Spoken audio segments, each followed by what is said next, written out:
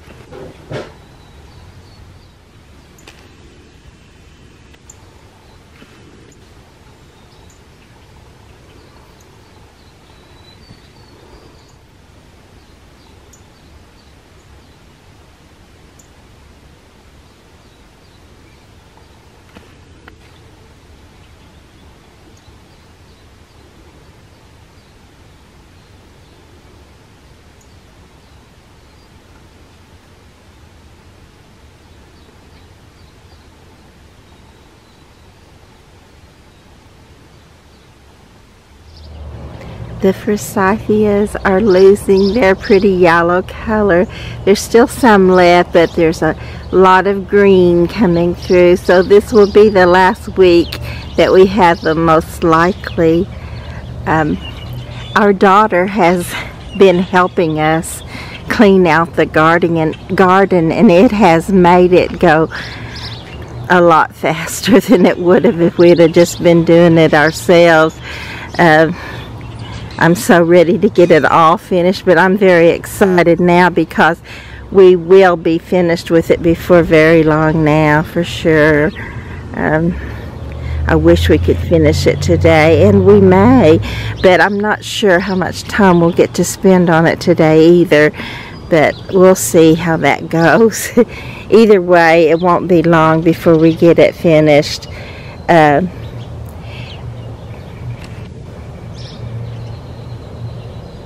Let's see, I forgot what I was going to say. But the tulips are blooming, a few of them are. Just so exciting to see spring, feel it in the air. Oh, that's what I was going to say. We are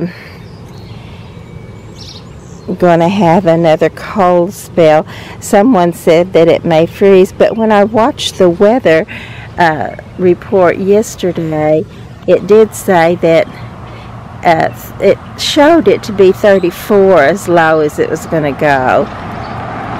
So hopefully that'll be the case and it won't actually freeze, because oh my, there's so much green now. It needs to be cleaned out. And I did purchase a few items from Horse Creek Nursery when I was there. Several actually, and from Ace. I got a few plants from the Ace nursery. I really like their little nursery. They have the little 4-packs, and I prefer a 4-pack or a 6-pack even, which sometimes Walmart has. So I don't count those out by any means. And this is the flowering almond. It's just really looking good this morning.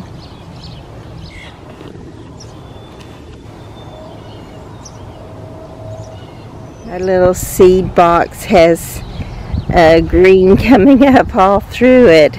I sure don't want it to freeze it out now, even though I'll definitely have to thin some of this out at some point. There's a little sprig of grass growing up there. See what's behind this. I'm not sure. Something's coming up. I think these may actually be some hollyhocks. I tried to plant some double hollyhocks because all mine have gone to single hollyhocks, which I like. I like them all, but I do like a variety of different kinds too. And I'm pretty sure these all are petunias that are coming up here. And then I know this looks horribly scraggly, and I will come out here and take a bunch of these old Dusty Millers out. But why I leave them is because sometimes one of them will live, like this one right here, and then this one is coming up from the root. I'll just have to snap that off and or snip it off, and it'll go again. Now this one probably won't. There's green right there, but most of it is dead, so I'll have to make a decision on that. Remember what this little plant is called, but it sure is pretty in the springtime. And I know I planted some there, and I planted some in the back, and I need to figure out what they are, but they're very pretty, even if they just bloom in the spring, which I'm not sure how long they bloom. But that pretty little yellow is definitely a welcome sight in the spring. And then even if that's all it blooms, that pretty green would be nice the rest of the season. Things have changed a lot since the last time I did a post. While we've been working cleaning out the garden, it's just been continuing to grow, and now the hostas that were just little nubbins are beginning to unfurl and come up. You can see some of them are still pretty much just the little nubs, but they'll be coming up, opening up soon, I'm pretty sure. I still haven't had time to get these little boxes all filled out. Pretty soon, hopefully, they'll all be like this one little sedum. I've had them like that before, but last year they got 2 freezes, and I just never did get them refilled and going again. I had a snail problem, which I may still have, but I hope I've got it under control a bit. I've been putting coffee and coffee grounds out here all winter off and on, so hopefully it'll help some. Look at this little hosta right here. It's beginning to be a big hosta, and that one there also is up pretty much.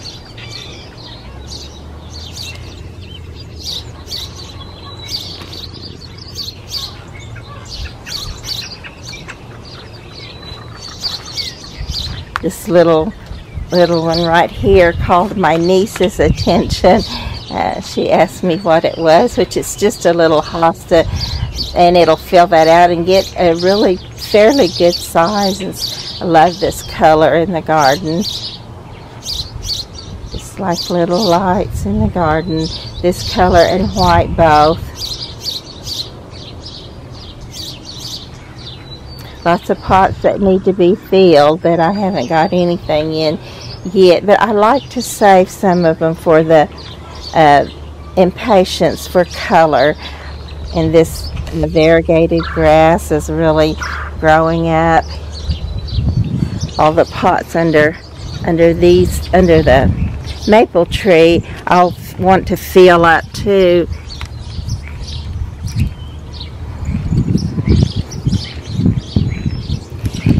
But that'll kind of be a fun part. Even though it's work, it's also a lot of fun. The redbud trees are all opened up now, and the bees were swarming them yesterday, the honey bees.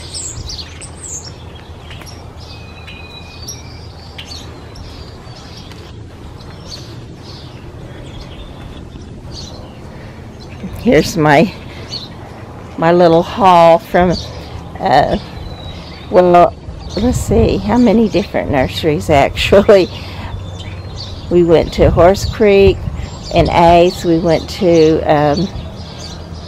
Ross Seed and Feed in El Reno the other day when we were coming back from our daughter's home. And then let's see, there's one. We went to Walmart for a few things, but I'm going to go back there again. But I did want to, I got this pretty little yellow calabachoa at Horse Creek, and they didn't have the blue lobelia, and I want to put those together. So I got that one from the Walmart nursery. And here's some more of that pretty variegated grass. I'll have to get a little bit of this out of here because I don't want it growing up enough in front of her face to just cover her up. But I want to get all of these in the ground, and I probably will wait until after our cold spell, because you just never know how cold it changes daily pretty much.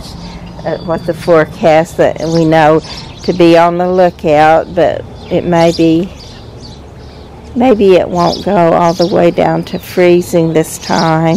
It won't be long till the roses are blooming. So now we're in the back. This is the back redbud that my sister gave me when it was just a tiny little thing growing up in her yard from her redbud tree. And then we have clematis just coming, greening up everywhere.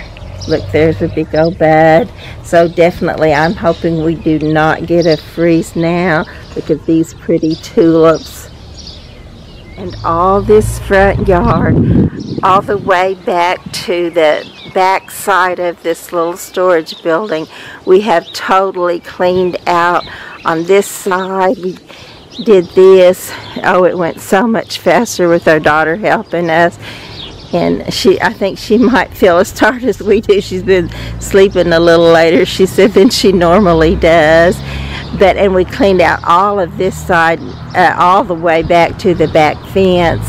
The pretty pear tree blooms are opening up, and they're pretty white. And just, the garden is just coming right along. All of this whole area we cleaned out. There's some open area here that doesn't have anything in it, and that's where I will plant my dahlias as soon as we can get around to that. And danger of frost is gone, I'll plant those in all this area where you don't see anything.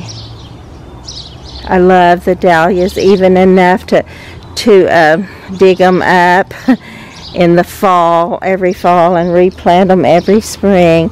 But they're just those big dinner plate dahlias, most of them. Some of them are just the regular size, but they're dahlias. What can I say? They're beautiful. So this is another clematis coming up here. This one was called Princess Diana when it blooms.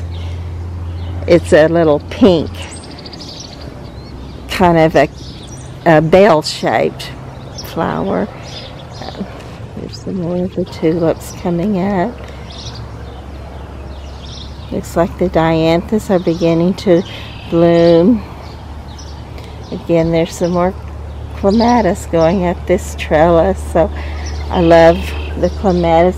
I don't have a whole lot of it that's just really reached its full growth yet, but this one certainly has. This one is called, well, this down at the bottom of it is also a miniature rose, but you can see right in there where the clematis is, and then it grows right on up, all the way up the trellis.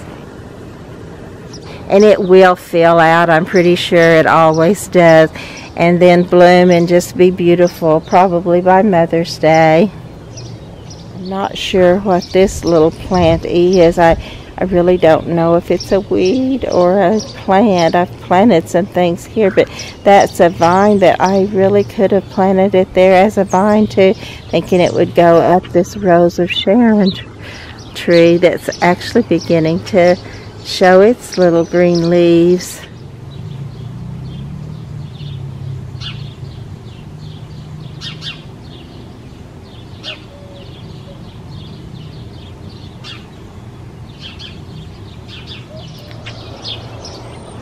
The golden carrier bush is so filled out, so pretty.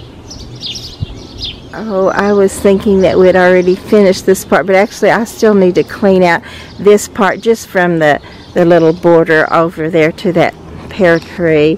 But all this will have to be taken, at least some of that off, maybe all of it, and let it start over again.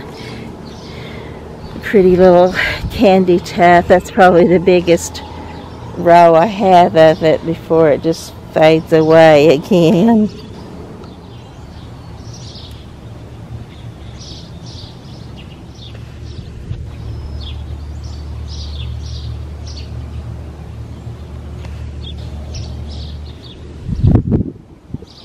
And remember when I walked just down this little back path, oh my, it was horrible, but now it's all cleared out. Our daughter and I did this part while my husband, he's not been slacking off either. He's been helping us in other areas. He usually takes the toughest jobs, as a matter of fact. So, but there's clematis growing up here to that outside fence where I've got to clear that out some, but the clematis is coming up. Everything is cleaned out from the irises over here on this side to all the daylilies and peonies over here on this side. Looks like a whole total different place than it did before. This is the grapevine, and it's got little buds on it that will open up to leaves before very long.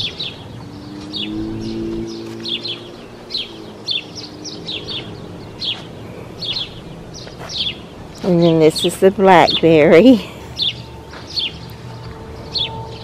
And that's as far as we can go without getting into this nasty stuff where we still got old dead debris. This has to be cleaned out every year, and every year it's such a dreaded chore. The older I get, the more dreaded it is, I think.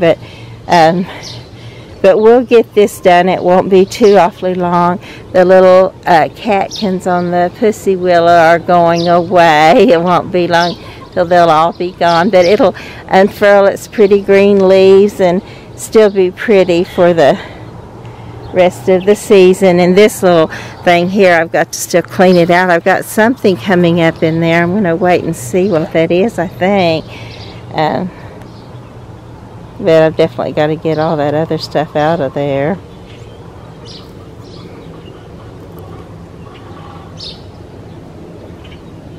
Still haven't got the stump out, but that'll be happening before too awfully long.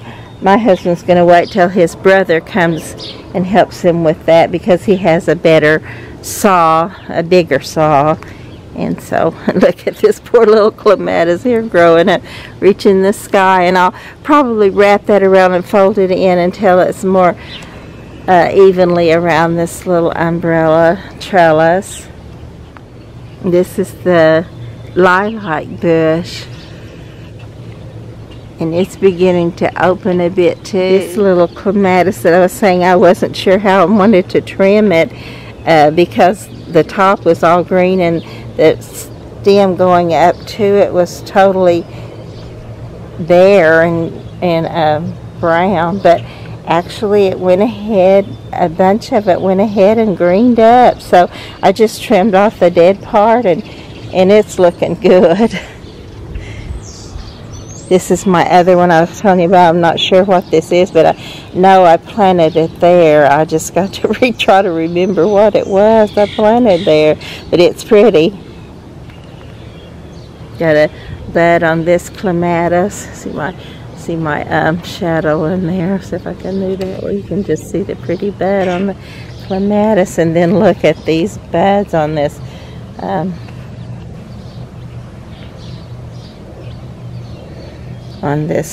peony here.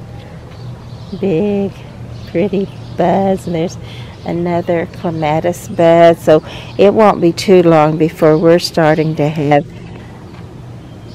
there's some more of that flower, before we're starting to have flowers in the garden rather than just the buds off the trees. But I'm not complaining about that. That looks beautiful to me, just the tree buds. Let me go over here and get some of this red bud also. So that's been looking great, just the buds, and now the buds are open on the red bud and just looking great. I know they don't last long before it just turns all green again, but for that little bit of time proclaiming spring and just letting us know it's here, that's just a wonderful thing. Today is April the 10th, And yesterday, April the 9th, we finished up cleaning the garden out from the old debris from last year. So that's the hardest job. That's the job that I dread the most. But right now it's just looking so good. And I'm just so happy. It's like you get a whole new lease on life when you get a dreaded chore finished. This was some of the last part that we cleaned out.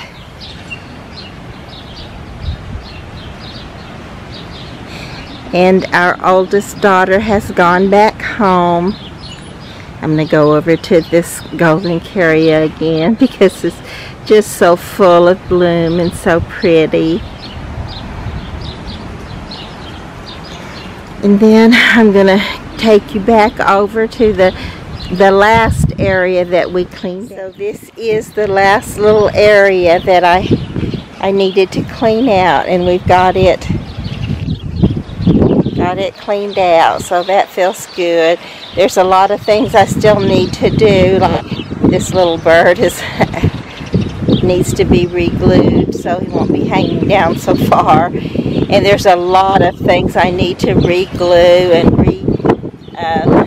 foam fill, and just several different things that need to be cleaned up. But I feel like we've got a wonderful start now. I think it's one of the later times I've got the garden cleaned out, but spring just came late this year. Oh, look at our pussy willow now. It's just almost all green. There's a very little bit of the pussy willows left on. The wind is getting up. It's supposed to get cold one more time, and I'm hoping it doesn't freeze. I don't think it's in the forecast for us. I think it's going to get down in the 40s and maybe even in the 30s, but I'm not thinking that I think the actual frost or freeze is going to be farther north. I hope that's the case and not here after so much is green. I would hate to lose all this much, but it's happened before. And I'm seeing a little part I didn't get cleaned out. Of course, this won't take very long. And also there's another little heuchera or coral bells piece of paper flying through there. But I'll want to move this one because it was under the rain tree, and now it won't have shade until we get another tree growing up here. But there's all kinds of things that still need to be taken care of. Like this, I'll still need to kind of work it down in through its little trellis so it'll be prettier. And then all the little things that we took out from under the rain tree need to be put somewhere where they'll be pretty instead of just piled in a heap over there. And then of course we'll start planting and transplanting and watering, and it'll be a busy summer. It always is in the garden, but I just love every single day that we can come out and see a new bloom in the garden. That's some more of that vinca, that vining vinca. I also did go around my little pyramid, or meant for a strawberry pyramid, but I've got vinca vine in it. But I went all the way around to it, and so none of it's sticking over its bounds right at the moment, which I'm sure it will do again. Having our daughter help us with the garden just really was wonderful because it got done so much quicker, and it's just so good to be out here enjoying it. And she said she really enjoyed it. The weather was beautiful, but we certainly went to sleep very tired. Remind me of Loretta Lynn's song, "At night we'd sleep because we were tired."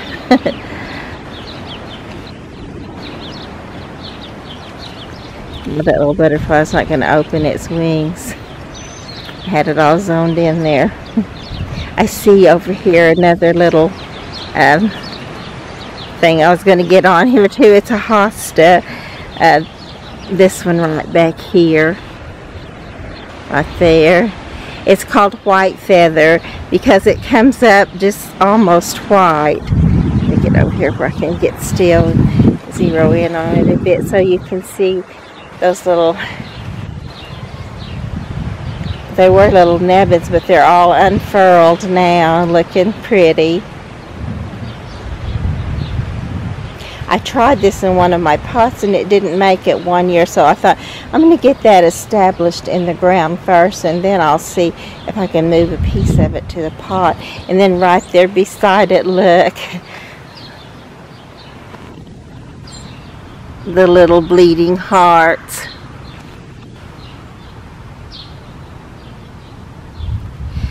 I also looked for my white bleeding heart, and I don't know if it's really here. This might possibly be one, but I'm not sure. But if it is, I need to move it because this this is Widow's Tears, and I did not know it would take over. I thought it would just let things grow up through it, but it seems to be taking over that little bleeding heart, and I will want that out of there, and so it can stand on its own. And then I'll probably move some of this. It's just getting too thick, and if it's going to be invasive enough to destroy something else, I probably don't want it here. But it is a very pretty little, it's a bulb, but when it blooms it's got a very pretty little flower on it. But it looks like even I'm seeing my sedum right down there. And of course this is a clematis, and that sedum is kind of looking like it's being choked out too. So I'll have to redo this little area at some point soon. The Herca or Coral Bells has grown quite a bit since it's been out, and I've got a post of it, and now it's got some height there too. And of course they don't always even make it through the summer because they don't like the heat, so they'll just kind of disappear until next spring. But sometimes, since they are protected and have that pear tree gives it shade, and it just gets protected enough to go ahead and stay there sometime through the summer.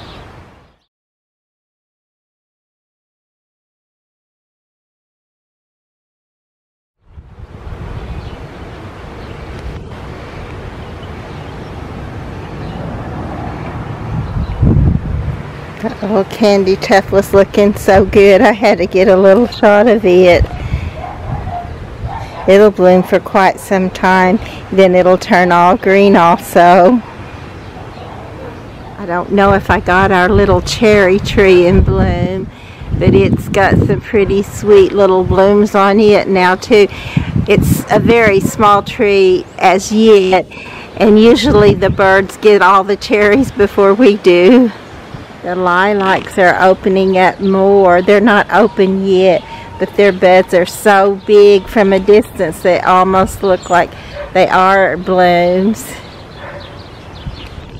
And I noticed another little tulip over here. I hadn't noticed it. It may have been blooming for a while, but this is the first time I've noticed this pretty little creamsicle colored tulip. I must have at one time last season thought, oh, that would be pretty in that little pot, and I was right, but I still cannot remember what this is. I hope I can figure it out at some point. Look at this little clematis. It's got a bed there. There's one, and there's one right there. So I'm definitely hoping, and this is wisteria coming out on this. This almost never blooms for me. I need to switch it to a different kind, I think. But at least it's got pretty green on it right now. I saw a little wren over in this area, but I don't know if she was picking out a nest or just looking for nesting material. I hope she nests in the yard and I can get pictures of her going in and out of her nest. We got some pretty pictures of the young ones last year on here, on the 2018 posts. And I was going to say, my husband saw a hummingbird, so he saw the first hummingbird this year. I haven't seen one yet.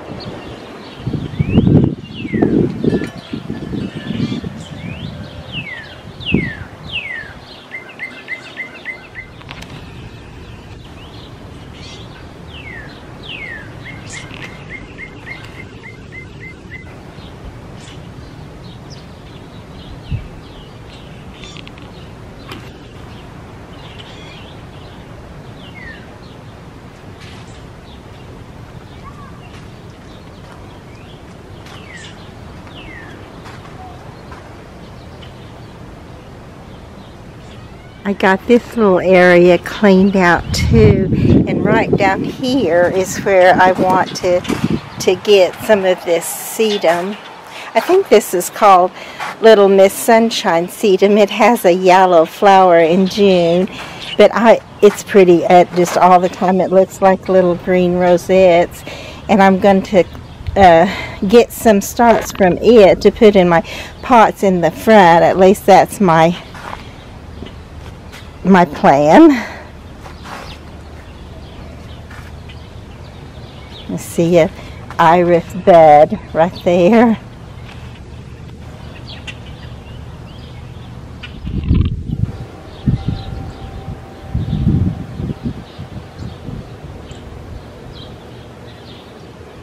There's still so much to do, but oh, it's so wonderful just to enjoy it too while the weather is nice, while we can. The wind has calmed down a bit. It was up to probably 40 miles per hour today, and in some places, thankfully not here, it was up to 65 miles an hour, so that can get rough on the garden and everything in it.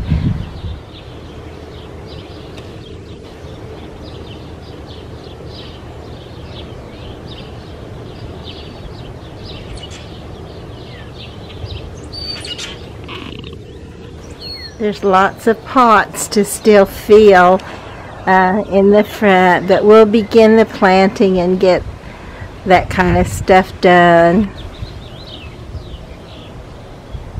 That's usually fun for me. I love to put all the plants together and see what kind of container gardens I can come up with.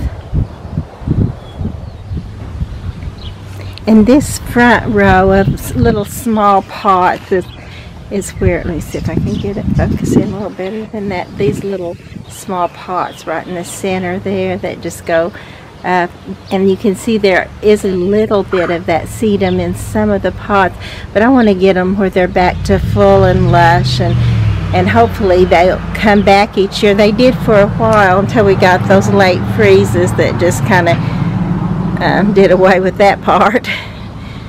But I think I'll get that going again. I was going to at first put the impatiens in there for color, but I just like the little ones better. They just had that uniform feeling of having the same thing all the way up it. And then I put in the pots in front of it, I put color, mostly impatiens. Probably I love impatiens and coleus. If you've seen any of the posts, you know that probably. But I just love them for color and for the shade. They do so wonderfully, as well as the coleus do well in, a lot of those do well in the sun. Another project is to redo my fairy gardens as far as to paint everything. I want to paint everything. I've picked a pale green color and I want to put everything that I'm using for the fairy garden in the green. Let me pick this little squirrel up right here.